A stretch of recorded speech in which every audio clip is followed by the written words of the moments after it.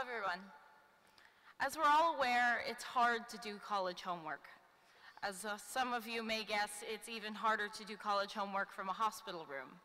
But a hospital room may be where you need to be. And by looking at me, you might not know that I have plenty of experience with hospital rooms. I am both autistic and bipolar, a combination which makes functioning at a university nearly impossible. However, I wouldn't call it impossible at all. It's entirely possible. In fact, once I asked for help, it was much easier, and that is the meat and bones of what I have to tell you today, how important it is to ask for help. It's not easy. In fact, it was one of the hardest things I've ever had to do in my life, and that includes making it through my 4 stays in psychiatric wards for my bipolar disorder. But before those even happened, I had to accept that I had a problem and decide that what I wanted to do was get help for that problem.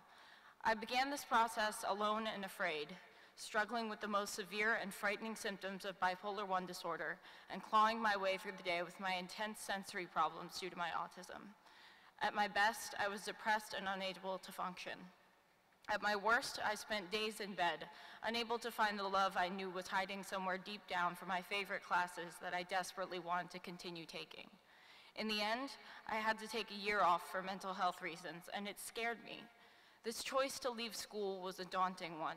I didn't want to leave my favorite place, this wonderful university, for the unknown of a year of intense therapy and hospitalizations. But with the aid of my parents and the school counselors here at Memphis, they convinced me to go, and a year later I came back flourishing, with better grades than ever and a GPA of 3.68. Now I am even magna cum laude.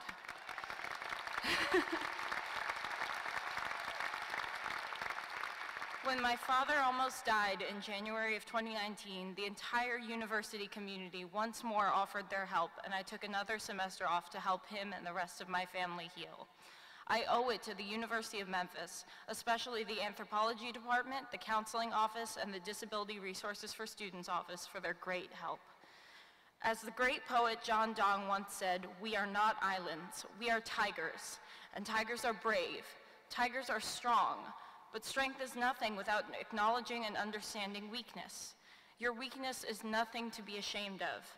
With the help and assistance of your friends, family, peers, and colleagues, your weaknesses and problems can be worked on, cared for, and taken care of until you stand as proud and strong as I am, here on this stage speaking to you.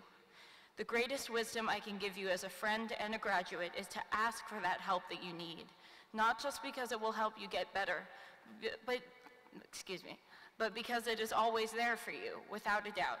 Someone is there to offer it to you. Take advantage of it, and you won't regret it. All you have to do is ask. Thank you.